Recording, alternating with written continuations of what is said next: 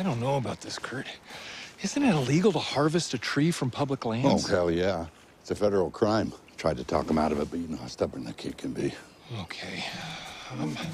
Dusty, look, I know you're upset about Dylan, but I told you, Brad, I'm not upset, right? We're co-dads. I mean, he prefers your terrible advice. Fine, I'm cool with that. I just want to find the perfect together Christmas tree. Well, I just don't know if it's the best choice, you know? Maybe we're not always going to do everything your way every time. Trouble in paradise, fellas? No, we're picking just the having tree. a conversation. Oh, well. Yeah. Alessandra! Look it! Hey, what, kids? What'd you find, a dead squirrel?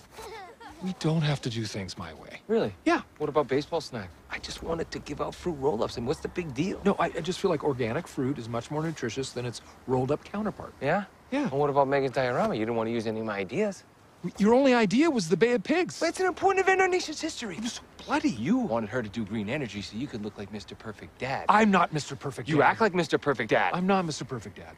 And we don't have to do things my way. Oh, yeah? Yeah. Okay, you don't think I can operate a chainsaw, do you?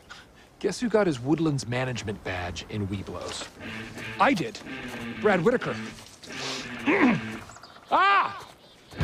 Dusty, look at this one. Perfectly symmetrical. Okay. Oh, yeah. Keep an eye out for Rangers! I got a pinpoint, a 60-degree angle top cut. That's what I'm gonna do first. Oh, yeah, she's cut like butter. Hey, Brad, isn't that a...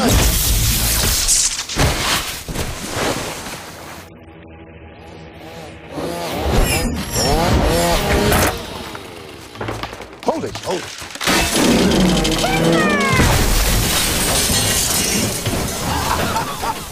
Wow! Brad, cut down a cell phone tower. Why'd you cut down a cell phone tower? No bars. No bars.